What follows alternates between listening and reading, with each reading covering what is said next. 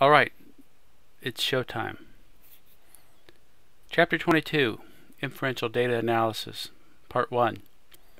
This is from Rubin and Babby's Research Methods for Social Work, 8th edition.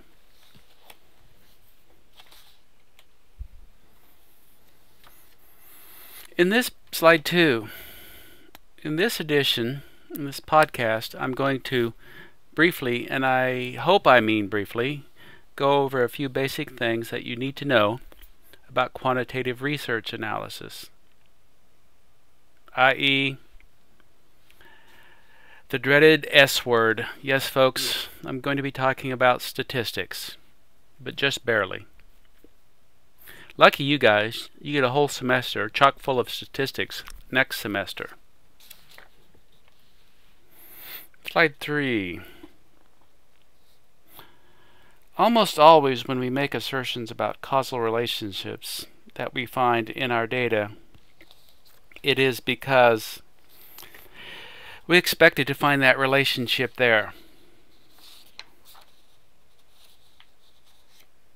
Or we may find something in an area of our data that we knew was going to be interesting, even if our data did not support our expectations. This is where the role of theory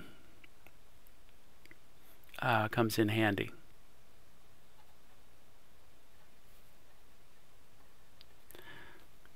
We support making assertions about causal processes in our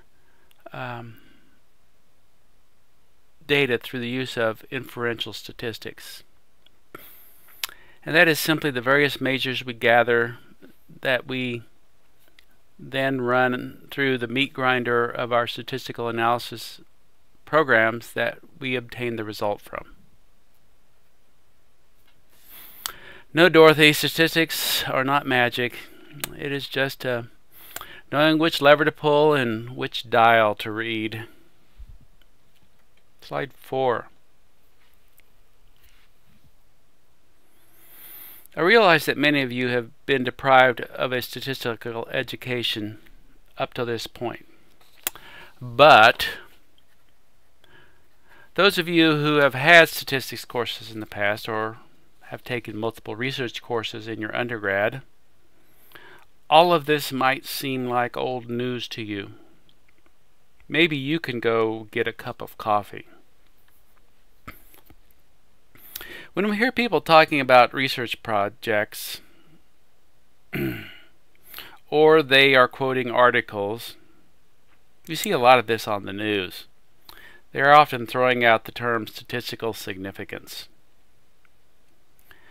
Sometimes you'll hear a newscaster actually ask the scientist something like, "Well, but what does that really mean?" And then as the scientist explains it using statistics, the newscaster begins to glaze over. Hopefully, I will be able to take it piece by piece and you'll be able to get it. It is an important thing to start to understand statistical significance and the concept of chance, as it is the base of the whole pyramid of understanding of inferential statistics. The role that statistical analysis of quantitative data plays in our research is there because of our inability to conduct perfect sampling.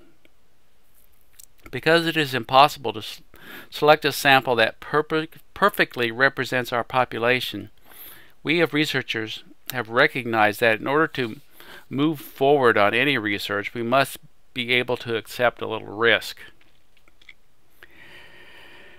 And that risk is that the assertions that we make based on our statistical analysis are in fact incorrect. This risk happens because our sample will potentially differ enough, or at least a little, from the general population. And remember, when I am using the term sample, what I mean is those persons that we have selected to include in our study. Slide 5.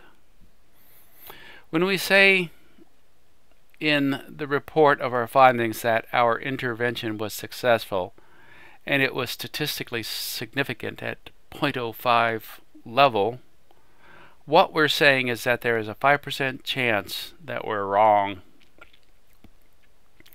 Now, if you were a betting person and you knew that 95 times out of 100 you would win your bet, you would bet. Now that 95 times out of 100 would be the probability.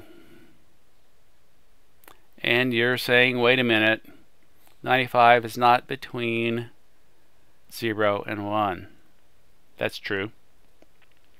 But when you divide 95 by 100, you get 0.995, and that is between 0 and 1.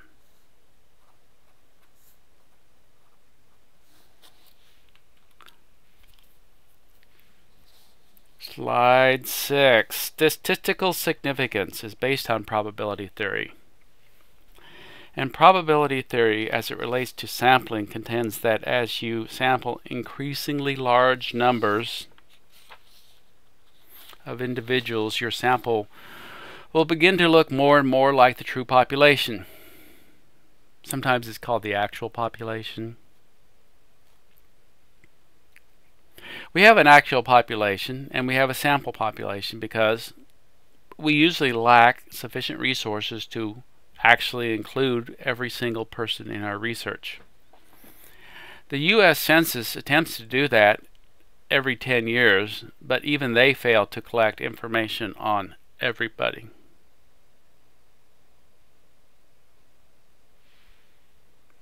Have you ever wondered why in research courses they're always talking about decks of cards or flipping coins or rolling dice, etc.? They use these as a way of providing metaphors to help in the understanding of probability theory. And it is my belief that statistics emerged out of gambling.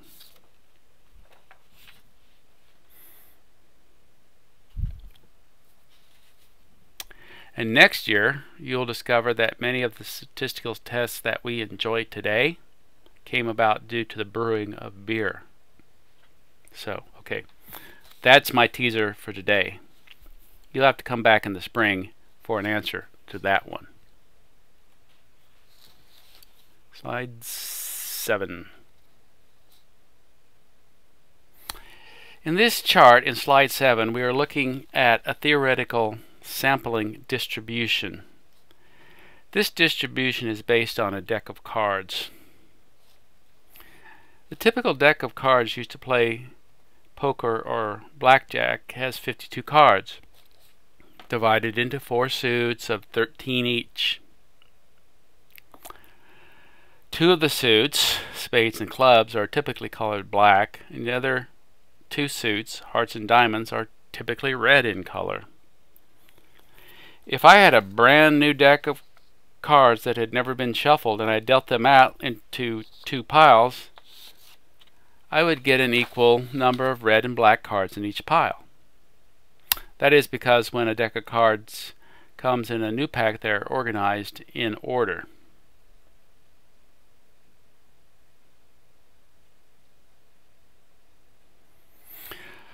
So what would we get? So what we would get would be a 13 to 13 ratio in pile 1 and a 13 to 13 ratio in pile 2.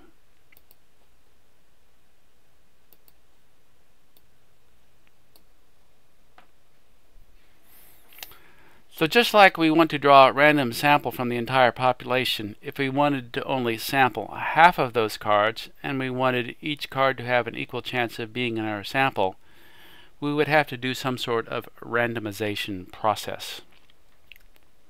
Card dealers do this many times a night. It's called shuffling.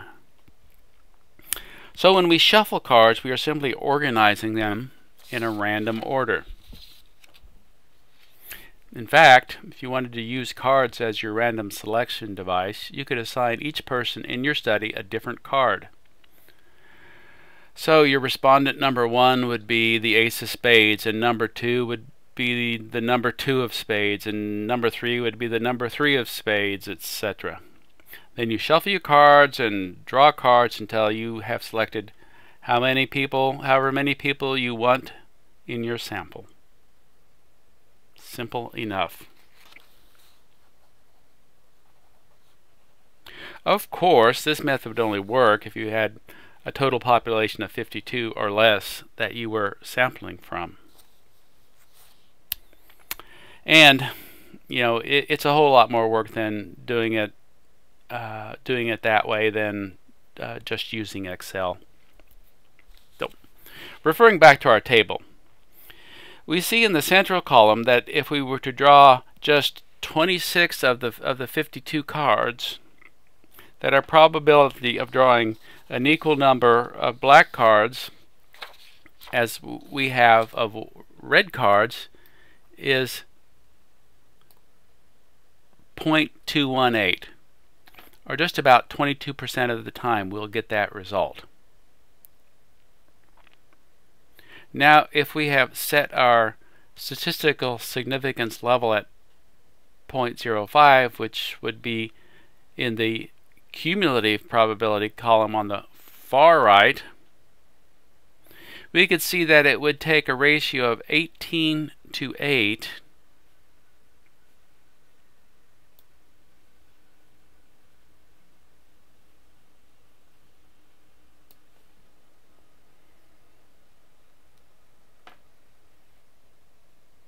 of one color of card to the other before we could say that our results did not happen by chance. So say, for example, that you believe that you have magic powers that will cause somebody to draw more red cards than they do black cards. If you set your probability at 0.05, they would have to draw 18 cards that are red before we would say that your mental powers of persuasion were actually true. And of course, you would have to repeat this with a number of people before I would be convinced. Say about 100 people. Slide 8.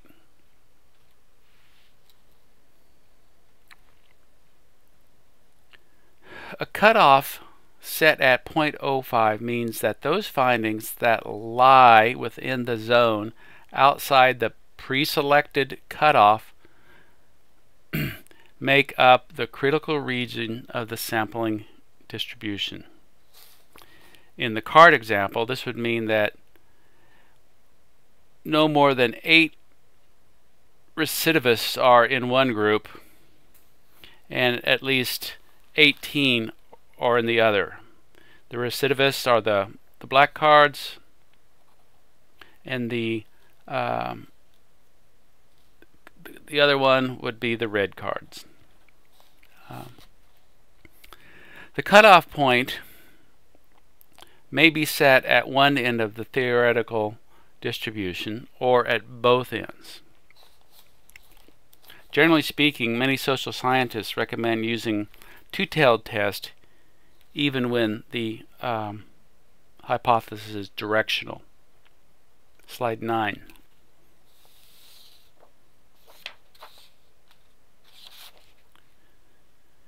In this example, the significance level, or the cutoff point, is set at 0.05. But the critical region is evenly split between both tails of the distribution, with 2% of the critical region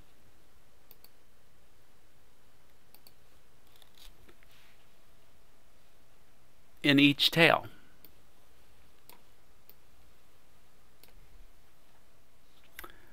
This is the approach that is used for non-directional hypotheses.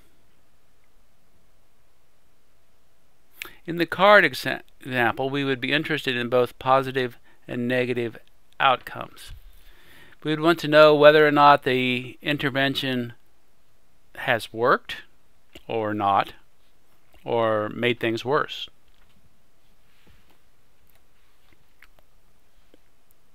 Slide 10. This is an example of a one-tailed test. If we were only interested in learning whether or not the intervention was successful or not, this type of test would be appropriate. However, if the intervention in fact is harmful, this test would not provide any information about that potential finding. Slide 11. This is another area of the understanding of statistics that often brings with it some confusion or misunderstanding. Just exactly what is a null hypothesis? It means that we are hypothesizing that there is no difference.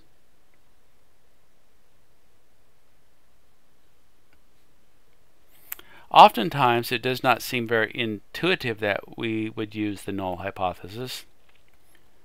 But when we think back to those two images that we just saw in the previous two slides, when we say that our results are significant at a 0.05 level, what we are really saying would be that we get these results 95 times out of 100. And that is the level of risk we are willing to take. So when we run our statistical test and we get a significant finding at or below the level that we set, usually 0.05, then we should reject the null hypothesis, saying there is actually a difference between these groups.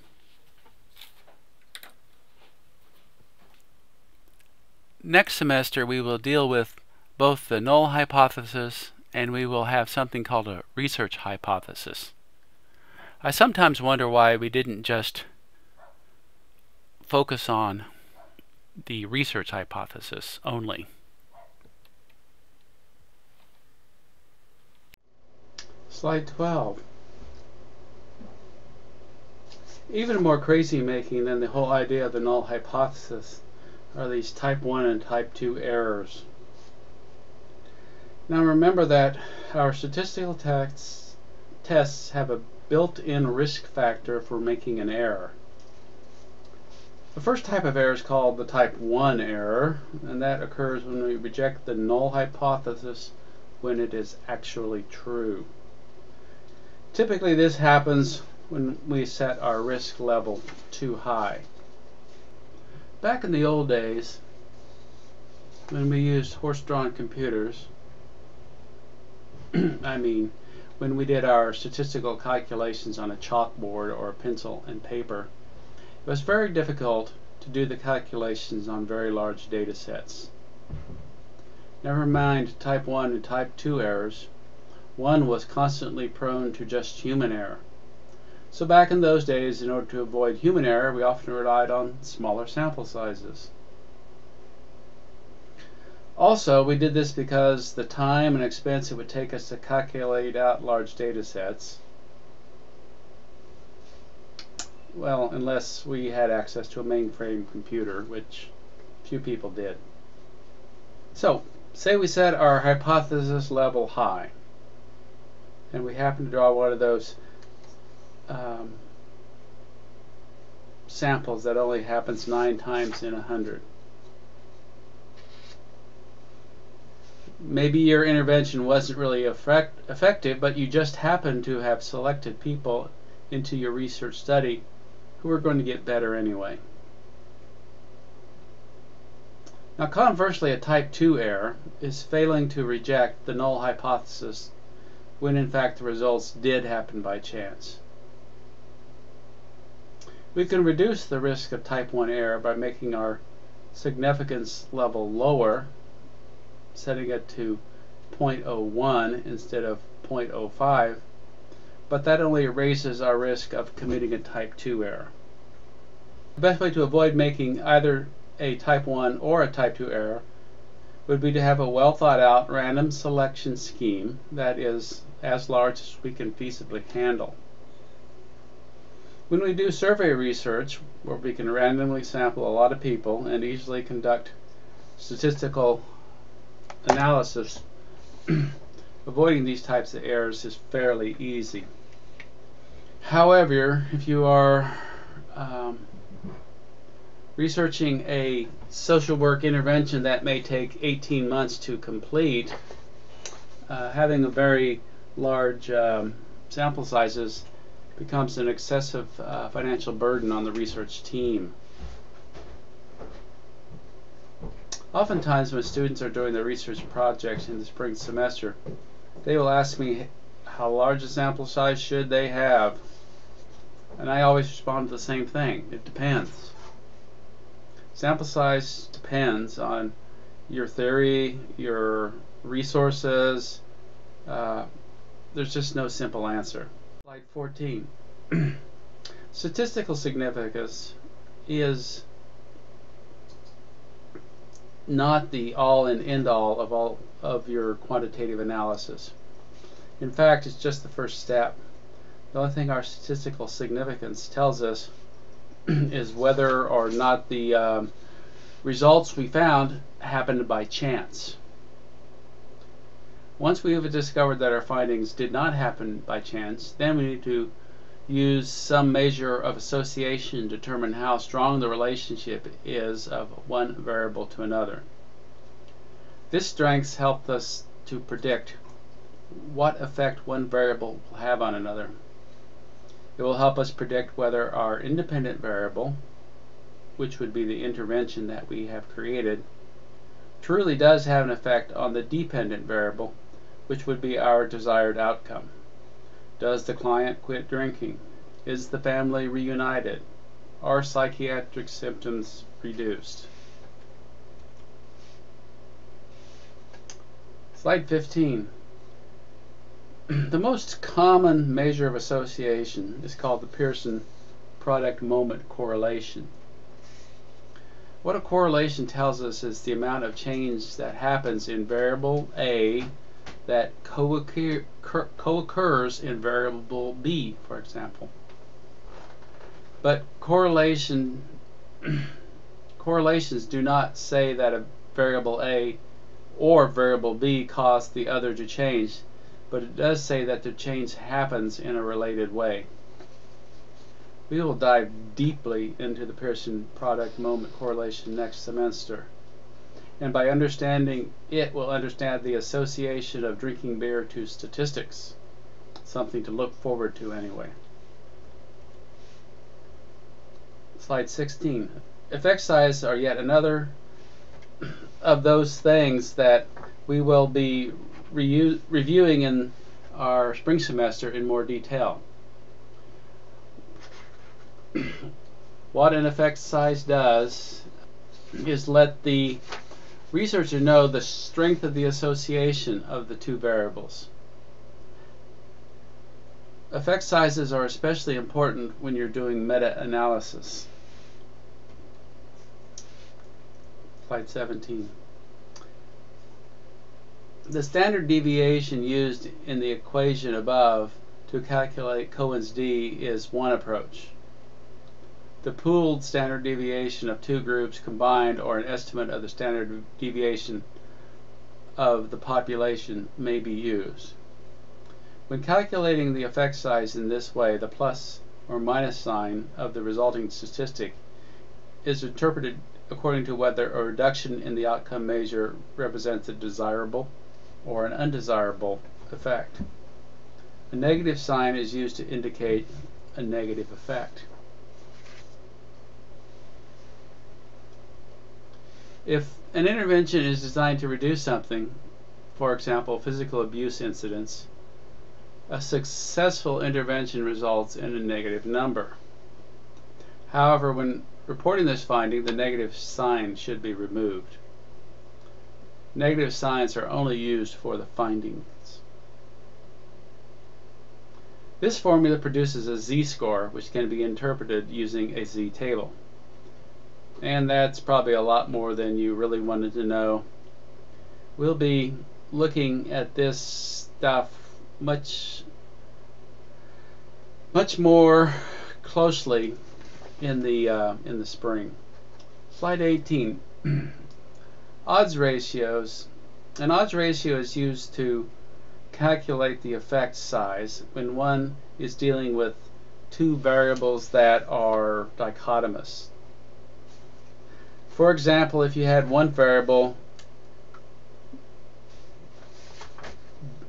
say they went to alcohol treatment, that is dichotomous, yes and no. A second dichotomous variable, did they quit drinking, yes or no? We would calculate an odds ratio whether or not attending alcohol treatment would result in quitting drinking. Slide 19. Risk ratio is quite similar to the odds ratio. And frankly, I don't know that I've ever seen a risk ratio reported in the literature, but maybe I should read more. Ha ha ha ha ha. Slide 20. As precise as statistics usually is, it is important to remember that the effect size, like the level of significance and the importance that you read into correlation coefficients, have no hard and fast rule. When you calculate a Cohen's d, an effect size of 0.8 or higher is usually considered a strong effect size. 0.4 all the way up to 0.6 are usually considered medium effects, and from 0.2 to 0.3 is a small effect size, and anything under that is considered meaningless. Slide 21. Well, it looks like there's something new in the 8th edition that was not here in the 7th edition. The number needed to treat is actually a very useful and practical calculation to make. It will tell you how many individuals you will have to provide an intervention to in order to get a single effective outcome. Program administrators use this kind of tool. Slide 22. Of all the significance standards that we think about in research, it's important not to forget substantive significance. Also called clinical significance, it is not a mathematical procedure, but a qualitative decision made by program planners all the time. Essentially, it is saying the amount of effort we are putting into this intervention is worth the amount of return you're getting out of it in the way of improved client health, for example.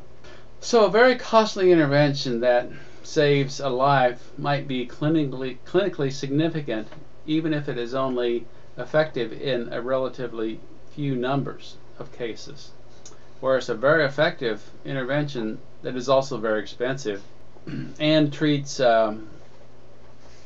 maybe a relatively minor problem may be found to be lacking in clinical or more likely substantive significance. And all these qualitative decisions that administrators and the bean counters will have to make using the best evidence they have at their command. So it's the end of part 1.